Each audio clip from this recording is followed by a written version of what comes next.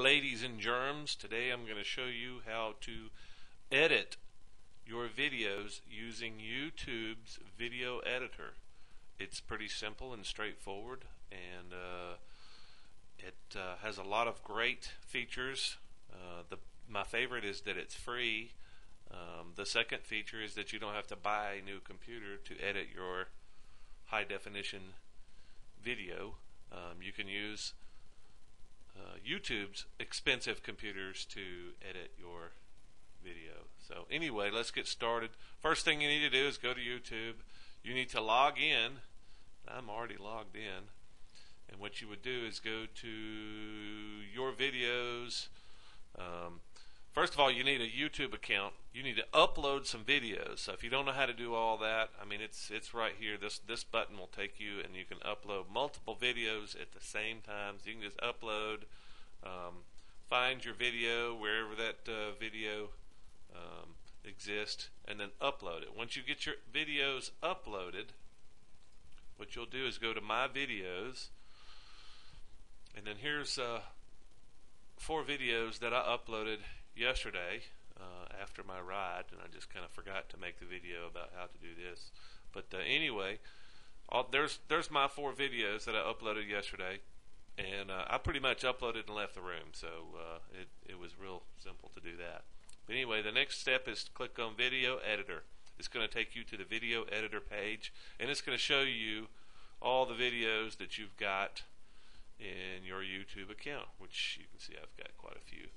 But anyway, I'm going to take the first one. I'm going to grab this, and it's just a drag and drop. What you'll do is drag it into the timeline, and this is the timeline right here. This is your video library. And then the next step is to trim. So I'm going to take a short clip off of here, and then it's going to show you a low quality clip of the video that you dropped in here. And then I'm going to take this and make a really short clip out of it so we can demonstrate how this thing works. And then I'm going to save. You just move these bars. You can move them either forward or back, and take the clip that you want to keep. And that's pretty much all I want. And that's it looks like a 1-minute video I've got here. And then we can preview it up here and see what you've got. You can say, let's see, I want to take all that crap of me putting on my gloves off. So let's go back in here. Let's pause this. And let's retrim this clip so we can take all this crap off the first, and now it's just nothing but riding. So if you want to drop in your clips of riding, your last ride that you shot a video of, and you want to take all the traffic clips out of there, it's real easy to do. So I've cut this down to a 30-second clip. Let's take it down to, what is that, 20-second clip. How about that? Okay, so we got one 20-second, and now I'm going to take another clip, which would be the second clip here. I'm going to drop it in here, and same thing. I'm going to trim. What I'm going to do is find something in here that looks kind of cool. Maybe you'd like to see. Not a lot of cool stuff yesterday, but there's a few things. Let's see what we got in here. Seemed like we got some structures, pictures of a stuff. Here we go.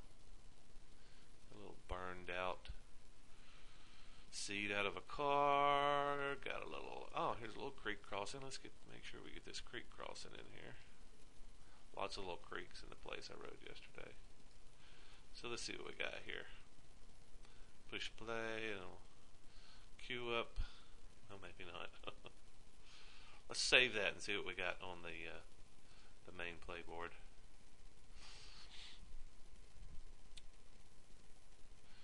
You can rename your project right here. We're going to say test project, test edit. And I'm actually making this video on one of my slower computers, so this demonstrates that you don't have to have a fast computer. You can add music down here. You can do all kinds of stuff. You can put effects, transitions in. Now we're going to go to transitions. We can do a crossfade or a wipe or something stupid like a heart. I'm just going to put a little crossfade in here. And now you can see how easy it is. Then I'm going to push publish, and this thing is actually going to publish this video here in a few minutes, and it'll be up. And that's how quick it is. You know, using a video editor that's on your computer, most of them cost something, $100 and up, some of them. This costs you nothing. Don't have to buy a new computer. Don't have to put a new processor in, add RAM, none of that stuff. So that's pretty much it. I'll have the results up here shortly, and you guys can see them. Look for test edit under Bama Rides. See ya.